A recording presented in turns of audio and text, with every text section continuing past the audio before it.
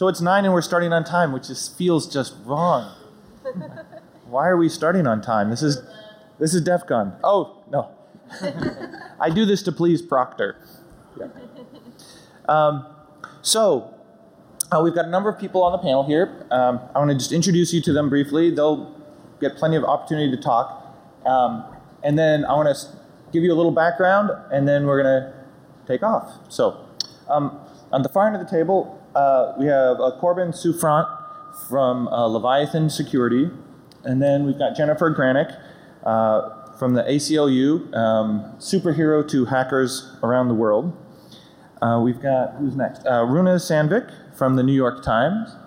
We've got Pablo Breuer from the Breuer. I'm sorry.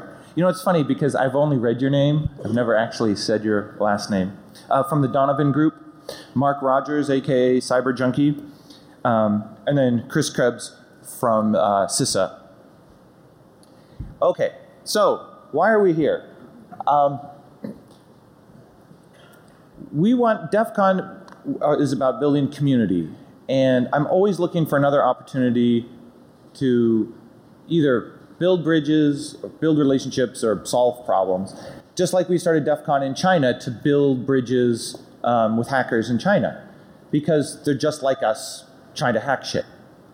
But the relationship between researchers wanting to report vulnerabilities to, say, the government is very strange because there's a lot of apprehension. So is there a way to create a process for people to report vulnerabilities, hackers, researchers, to report vulnerabilities into the CERT, US CERT, to help do some good? Now, if you wanted to make money, there's a million ways to monetize vulnerabilities. If you want to get recognition, you compete in bug bounties, you get your name attached to bug reports. You know, this is sort of an edge case.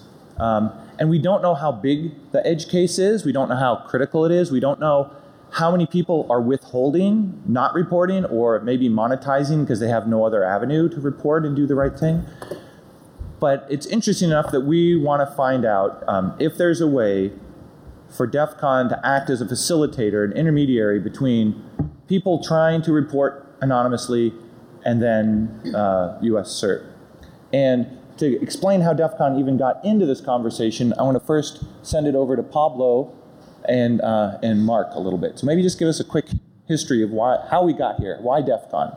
Yeah, thanks, Jeff. So we all have different lives. We've got personal lives. Oh, move in closer to the microphone. Oh. We've all got kind of different lives. We've got personal lives and professional lives, and I've been fortunate enough to be involved as an attendee in DEF CON since DEF CON 4, so it's been a big part of my life.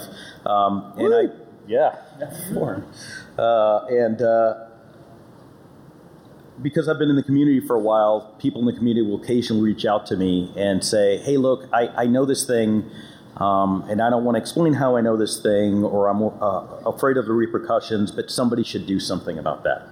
And that's great, and that's wonderful, but and that's because they knew you weren't concealing that you were involved with the government. No, I'm not concealing. I'm an active duty Navy officer. I was young. I needed the money.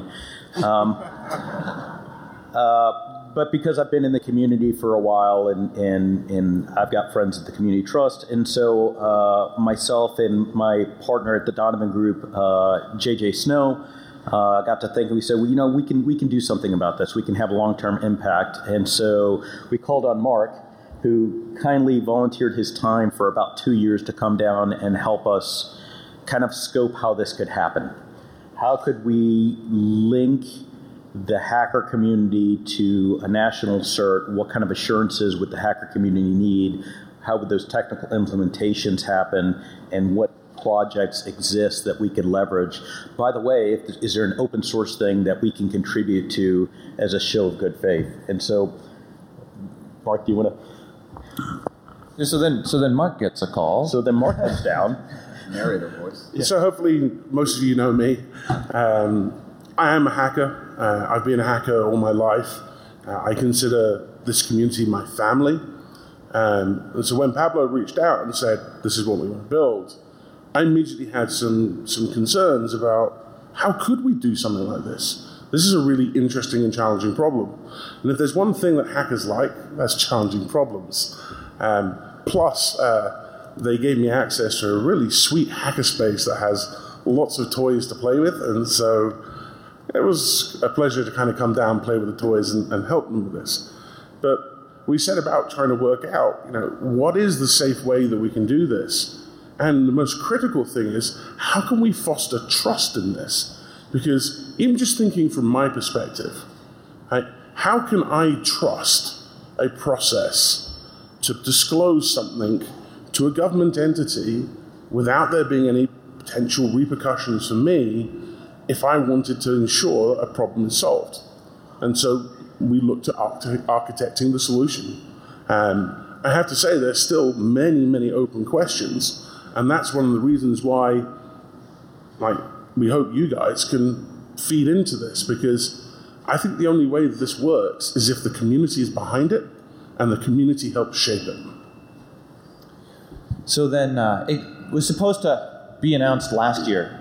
So here we are a year later. Timelines, things got complicated.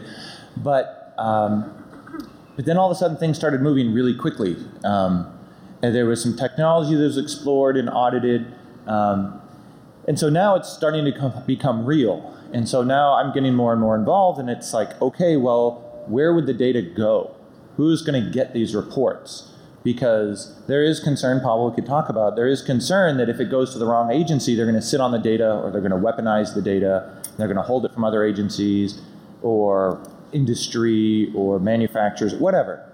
So in my mind, it's pretty much, well, it needs to be a civilian organization, can't be a military organization that gets these reports, right? And who's historically always gotten these reports? That would be U.S. CERT.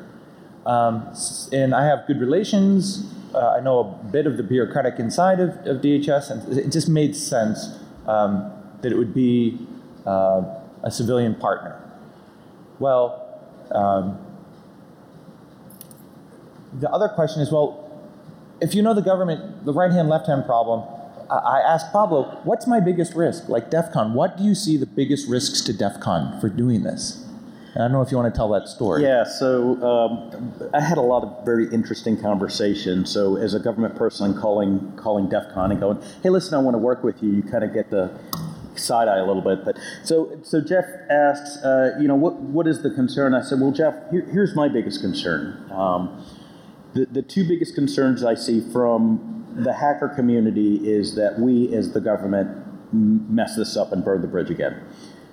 For DEF CON, the biggest concern is you've got tips from some of the smartest hackers on the planet, and this is going to become the best target ever possibly for foreign nation states.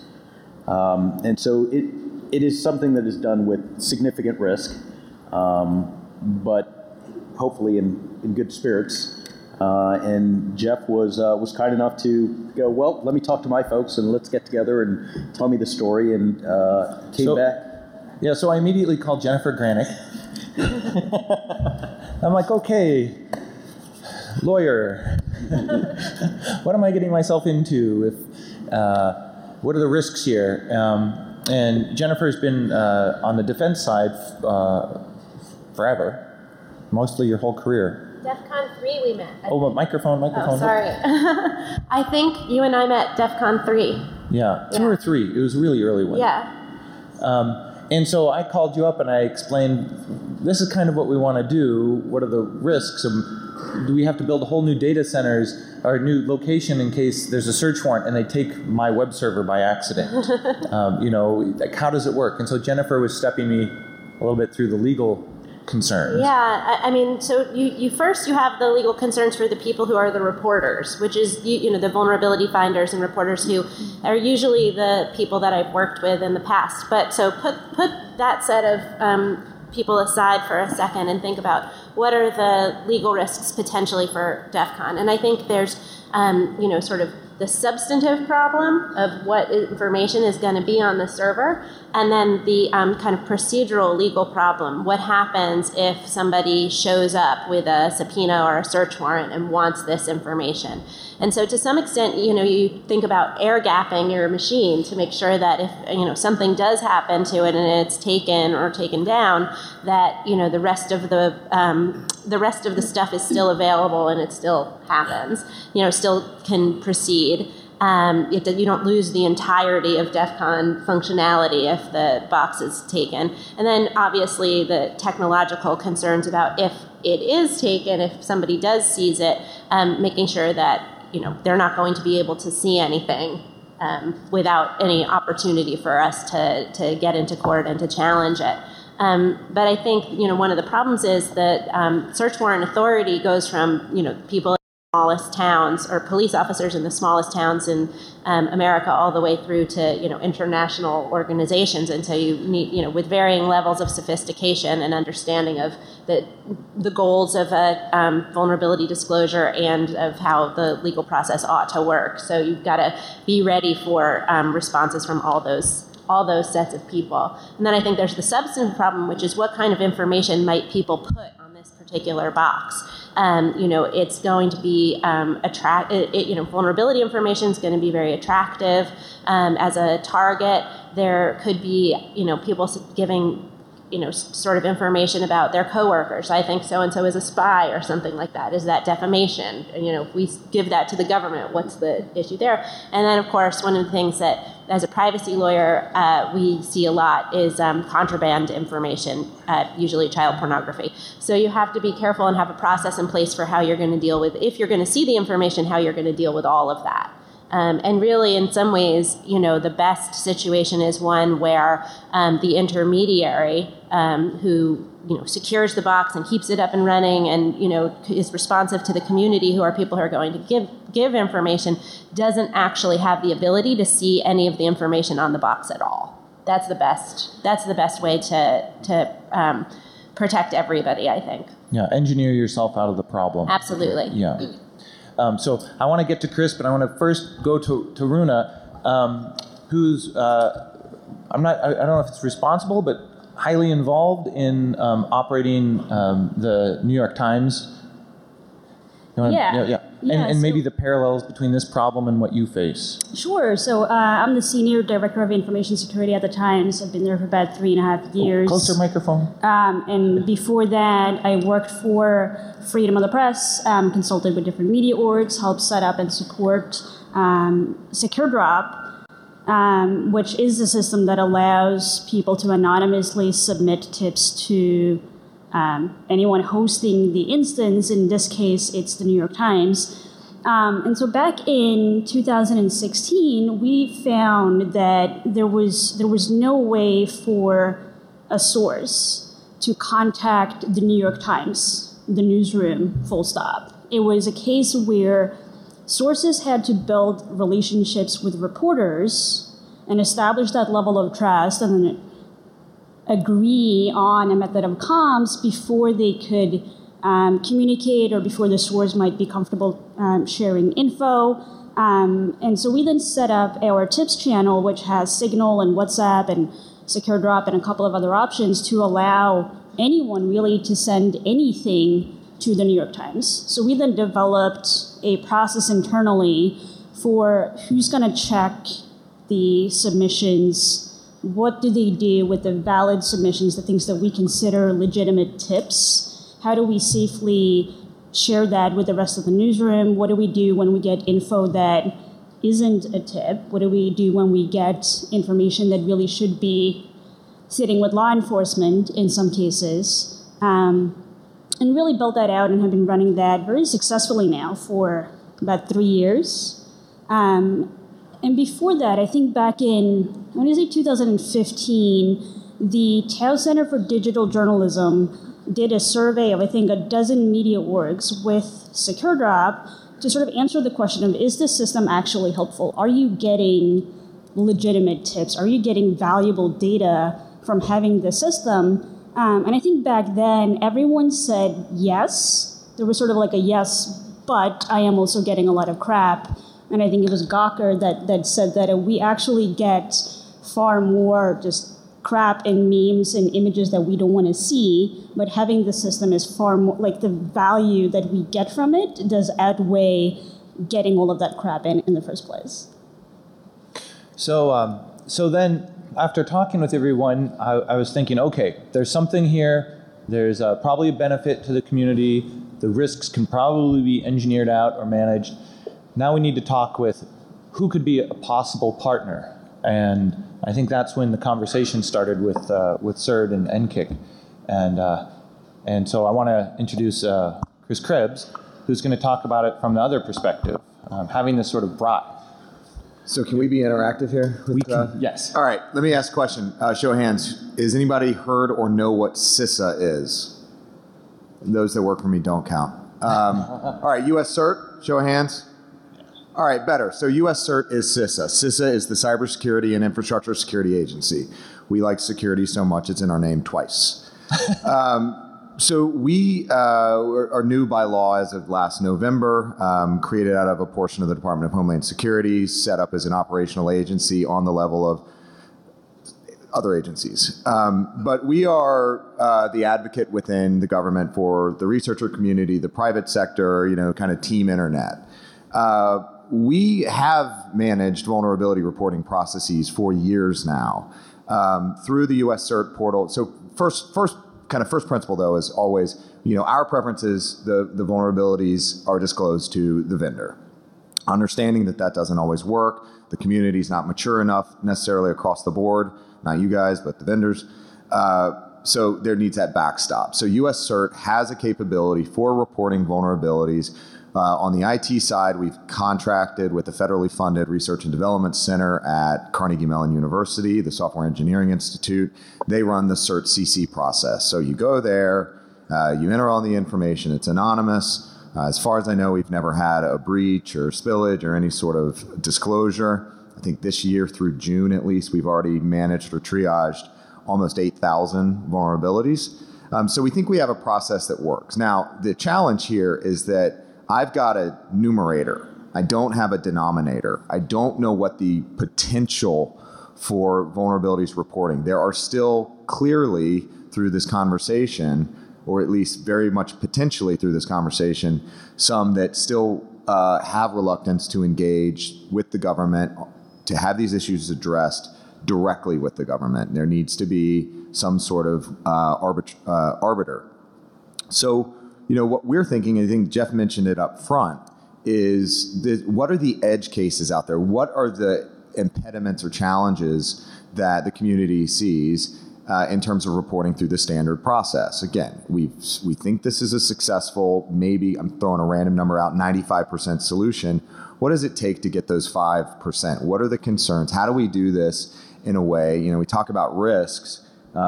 Yes, this could be targeted by foreign intelligence services, but it also could be other things put in through the process. I think about the junk, the memes, the other sort of collateral that could come through this process that we don't necessarily want to work with. So what I'm interested in is figuring out, what are those kind of edge cases, or the maybe the best way to put it is, we can't take an approach where I'm from government, I'm here to help.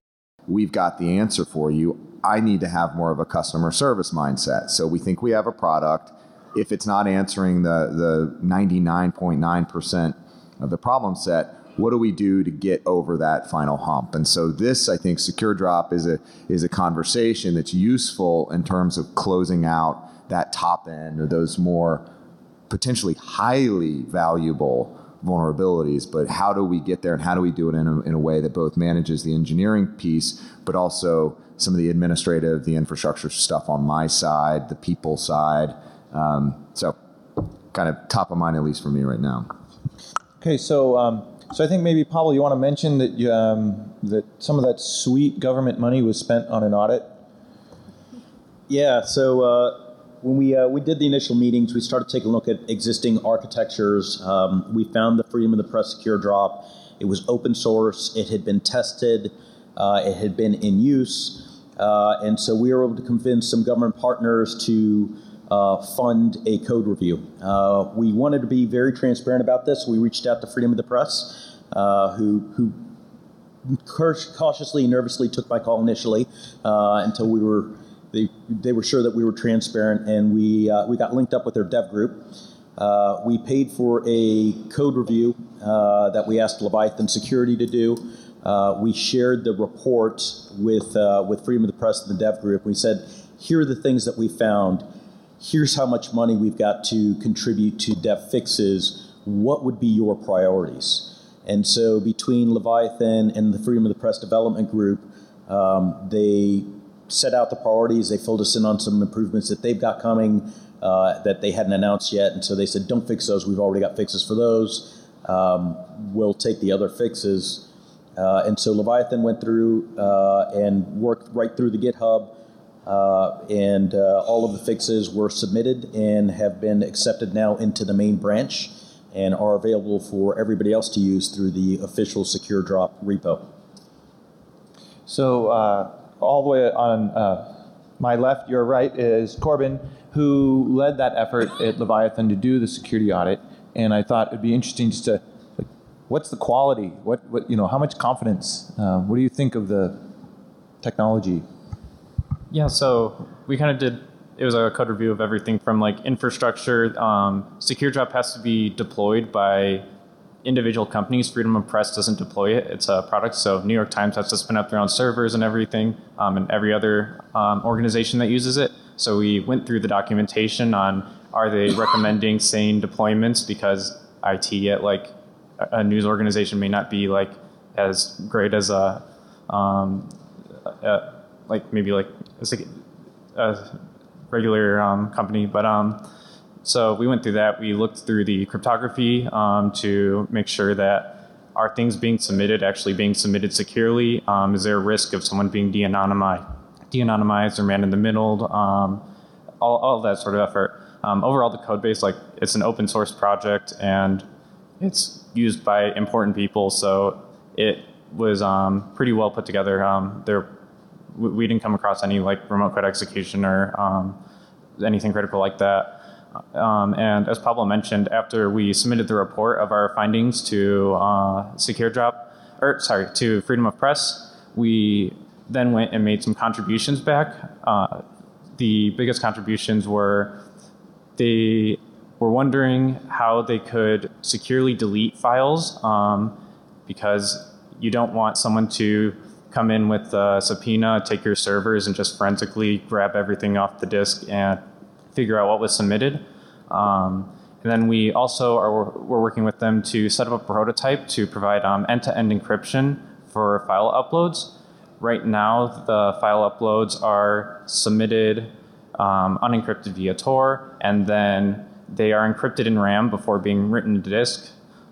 So we kind of helped work on potentially making a browser plugin that would encrypt the files before they're uploaded via JavaScript in the browser plugin.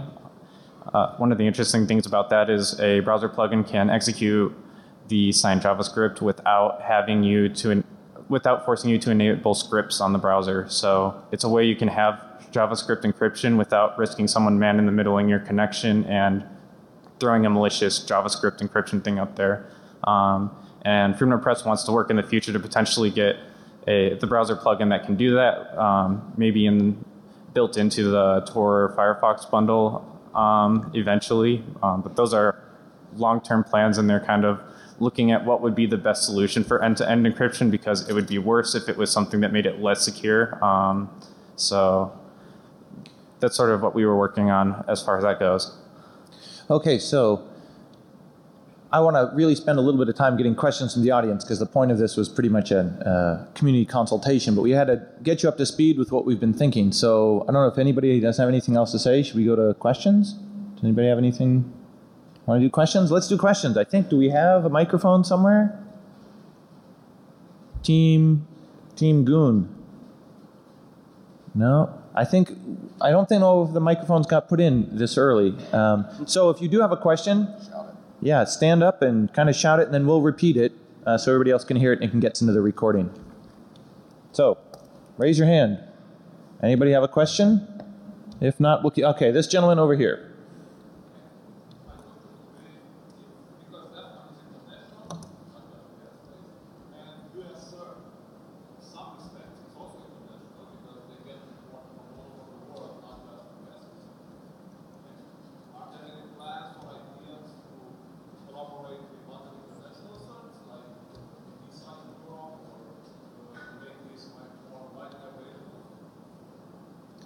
So the question was, DEF CON is sort of international now with China, and U.S. CERT is international, getting reports from all around the world.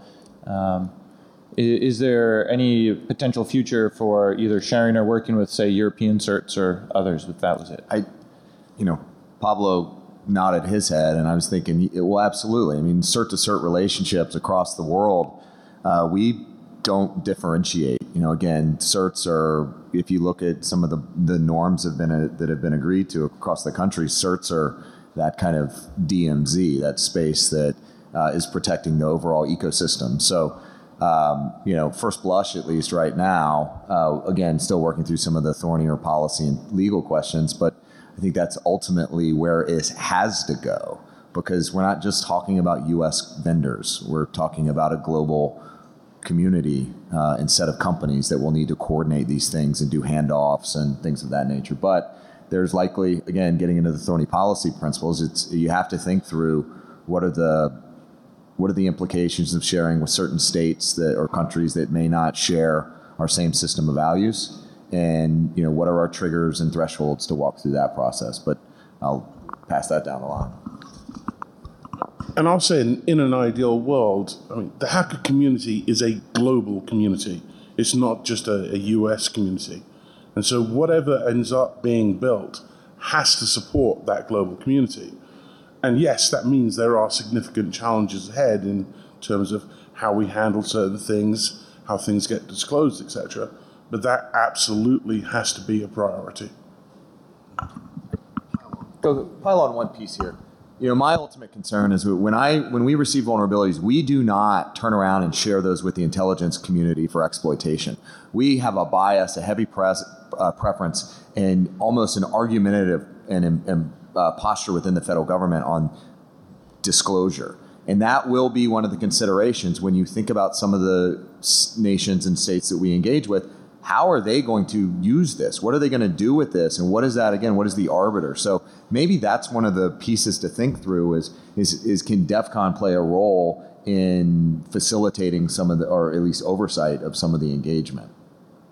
Okay, let's do another question. Anybody? Okay, this gentleman in the front, and then the gentleman in the back. Yeah. Dave. So the question around, I know that we're discussing how to securely report vulnerabilities or use for risk identity. However, coming from my background being Johnny, what would be concerned with even prior to being able to report a vulnerability is to test to see if the server is vulnerable in a certain scenario. I don't know if your guys' thoughts around asking people to figure out being ethically allowed to hack and attempt to find vulnerability in the server and see if there's any potential progression that can be made here on opening it up to the security community to actually release vulnerabilities. So I think I want to try to summarize the question. He's participates in bug bounty programs and as tester, and he says before he even would get to the point of reporting, he wants to make sure he can test properly on the correct server. And so could this system or something similar help in the future enable test of government systems to sort of make sure before you report that it's feasible? So I mean that's not contemplated in what we're talking about. I think if you're a tester, you don't have a problem being identified reporting, and so you'd probably go through all the normal Hack the Pentagon or other existing programs. And if you have a problem with a specific technology used by the government, maybe you'd be able to test that technology somewhere else, because we're not necessarily interested in the threshold of you have to reproduce it so we give you money. It's more like we want to know if there's a problem. Is that it? That's what I was going to say is bug bounty programs have a very clear set of rules of engagement, and there's an implicit invitation to come in and look at that infrastructure and find stuff. This is to cover these edge cases. Like, for example, there are edge cases where people just through normal operation will find vulnerabilities or will find hints of vulnerabilities.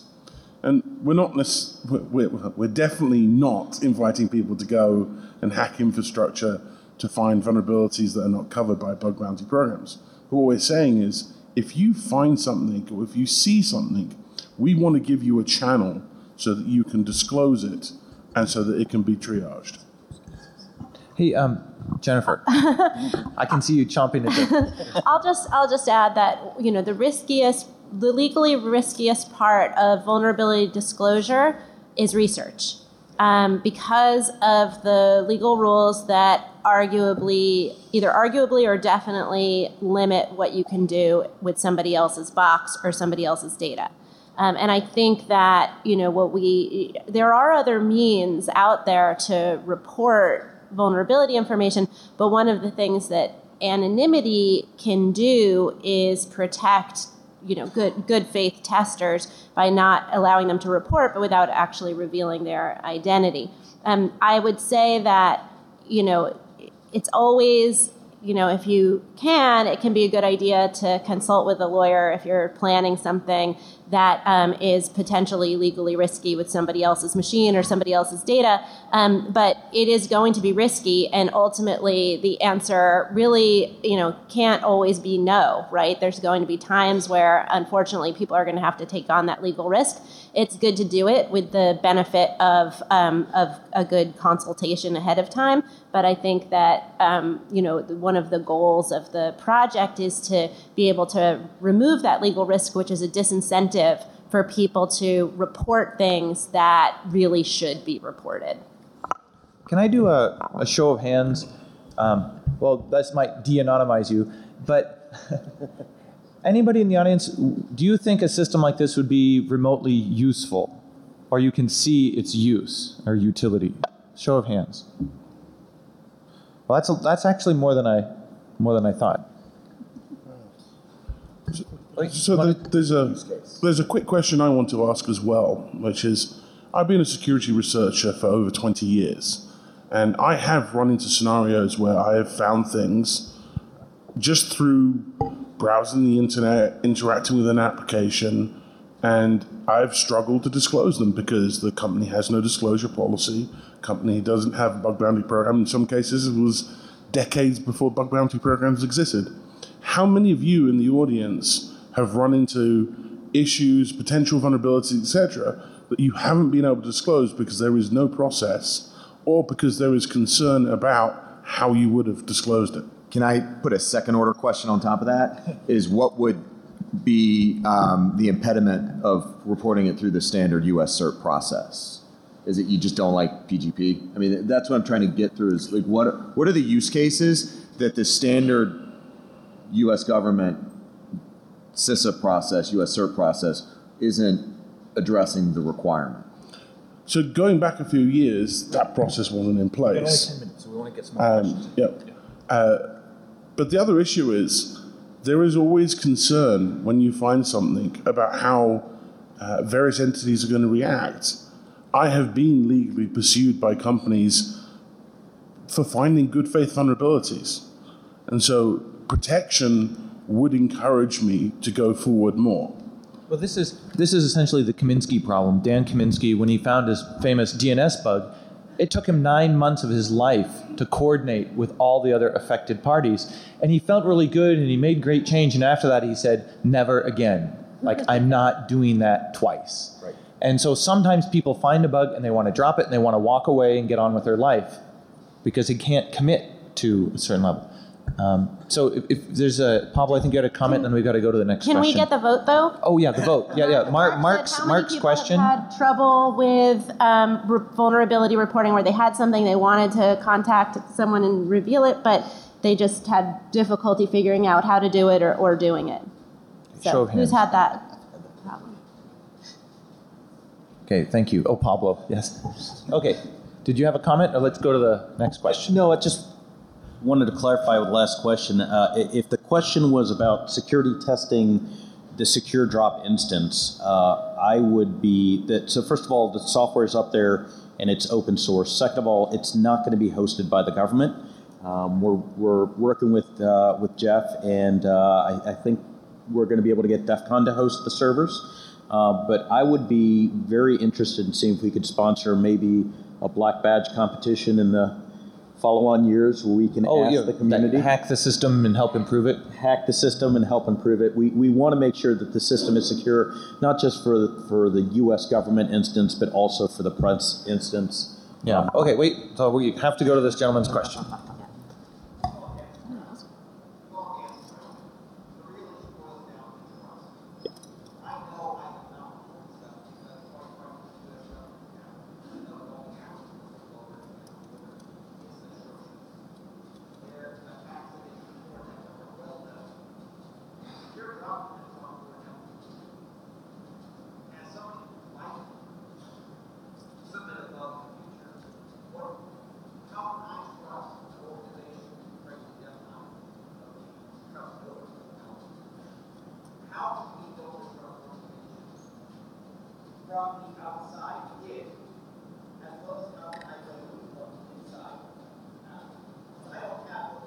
Right. Okay, so maybe try to summarize that. Do you want to? Yeah. So you want the question was this boils down to trust, and that the U.S. government has frankly done an atrocious job of working with researchers, working with the press, going after people, attacking the Tor network. So how do we work on that? How do we work on the outside in trust and the inside out trust? Hopefully this is a step. We're trying to be as transparent as possible. It's going to be tentative at first. Not everybody's going to trust it. There are going to be issues. Somebody's going to find an issue with secure drop. Hopefully we get it fixed. Somebody's going to submit a bug and feel that it wasn't handled correctly. There are going to be missteps, absolutely. I think the intent and the good faith need to be there. We need to be transparent. So one of the main reasons that I got involved in this is because I believe that trust is the critical element that will make this work. And I want to see you rip this thing apart and find issues with it and point out these flaws, and so that we can work through it. And it may take iterations to get to a really good, trustworthy product, but by engaging with the community and having the community do that work, I have confidence that we can get there. What I'll add here is that we're not going to engineer trust. And it's not a single solution approach. I think there was actually a really good conversation yesterday in one of the Hewlett suites about some of the legal issues. DOJ plays a role. They need more guidance and more clarity on what the things and how CFAA comes into play here. But in terms of where I sit, I am not the IC. I am not law enforcement. I am the private sector's advocate within the federal government. I think we have a pretty good track record, from at least from where I sit and what I've been told, unless they're lying in my face. I think we can manage this. I think we have a good ability here, but trust is a two-way street. So there's obviously, based on this conversation, based on the feedback today, that trust isn't where it needs to be, but this is a maturing discipline. It's a maturing conversation. There's still obviously a lot of work left to do. Okay, I think we have time for one more question. Yep, you got to make some noise so I find you. Right there. Okay, there you go. If you want to run up and ask the question so it's closer to us, and then we'll repeat it for everybody. Yep. Yeah. Yep. Yeah. Yeah. Come on down. So I'm just curious, like, it sounds like what you guys are trying to do, your organization in particular, is witness protection for hackers. One of those issues with the problems. Have you guys collaborated with like law enforcement or actual witness protection and leaning into that field, how they've been able to interact, implement like good witness protection, on the legal side? And has there been anything like that you've been able to collaborate? Yeah, so interesting question. Do you want me to? Yeah, you and Runa have a Okay, I don't know the answer to this, but it's a great question. Basically, a potential summary of this project is witness protection for hackers, and the federal government has experience with witness protection in other contexts. For example, in the law enforcement context, for this project, would it be beneficial, and what would we want to do in order to take the knowledge and lessons from witness protection legally and otherwise, security-wise, in these other contexts, and how might we apply that knowledge to this particular project? So now you've asked the question. That's not fair. So unlike witness protection, we're not dealing with a physical person. It's information, and so it would be more about protecting, separating the person's submission, and to prevent de-anonymization, the segregation. And I think that's where The idea is DEF CON operating the servers in the middle. We get the Tor connection to us. The magic happens, the Tor connection to CERT. So CERT never sees or can discern the IPs at the exit node, and back and forth. There's two separate Tor instances running. And so there is some operational, little bit of sophistication, but as Chris says, we're not going to engineer trust, but there's a lot of things we can do to reduce the risk, like files are deleted. So let's say an analyst at CERT gets a file, well then they download the file and they delete it off the server. So if the server does get owned, you only got what's there between the last time an analyst downloaded, right? There's operational things we can do to make it not a juicy target, right? There's not a lot of stuff there. There's like 6 hours of things there. And I think that's why I like consulting with Runa, because she deals with this with real people in other sketchy countries where life safety is at risk. And they all are trying to do the right thing, but at a significant risk. I think one of the... I actually wanted to add a question, because I think that's a great question, and I think that a challenge that might pop up in this case that we don't have in the media context is if a source submits something to the New York Times, our role is to report on the content. Our role is to verify if it is accurate and then report on the content. We do not work to de-anonymize the source. We do not work to figure out who they are and how many laws they've broken. Like, you don't try to put the reporter in context. You just try to take their information and validate it. Correct. So we take the information, we do what we can to validate it, either by communicating with the source through secure drop or through some other channel. If we can't, there's then a process in which the reporter would have to get the information verified through other channels. But our role is never to try to de-anonymize the source, and I think that might be a concern in this context. If you submit something through this process, would the government then make an effort to figure out who sent the information? I'm going to ask Yeah, and just to add to this, one of the goals of the assessment that we did was part of the attack surface is, depending on where an actor's sitting trying to de-anonymize the source, like how much damage could they do? Like if someone owns the DEF CON server and has some implant sitting on there reading everything that comes in, we looked at where would they actually be able to see the information and what would they be able to de-anonymize. That was also why we looked into, after you pull the data off the server and a journalist looks at it, how do you actually get it securely deleted so that even if someone comes in and takes the server physically and tries to analyze what was on there, like how do we prevent anything from happening, like as soon as it's read by a journalist, like delete all evidence. So hopefully it doesn't get to the point of having to deal with any kind of witness protection thing. It's a reported and everything's deleted, and then that's it for the source and they don't have to look at it again. Well, and I'll tell you honestly, one of my plans is, if there is a little engineering to do, it's to make sure that DEF CON can honestly answer a subpoena request that says, no, we don't have the keys, we can't tell you what's on the server.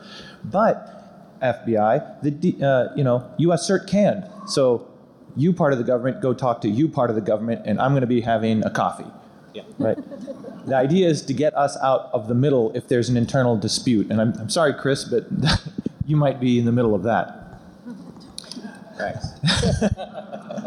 So we're kind of coming to the end of time. I want to have one more question to the audience. So after hearing this, since this is our first ever sort of consultation, after hearing this, obviously there's a lot more discussions we have, but by a show of hands, who thinks DEF CON that we should pursue this?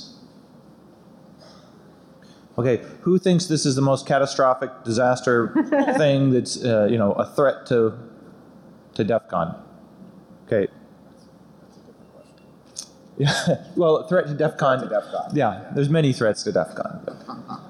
You're all a threat to DEF CON. All right. So if anybody has any concluding remarks, I think we're done. I just have one little comment, I think, just to kind of sum up. What I think I hear from people in terms of, I see a lot of support, obviously, but what I think I hear from people in terms of concerns is that, there's a heavy reliance on technology to do the protection, the hard work of protecting the community of people who are going to be reporting. But what I'm hearing in the comments where people are of concerns is that technology, you guys know better than anybody else that technology can fail.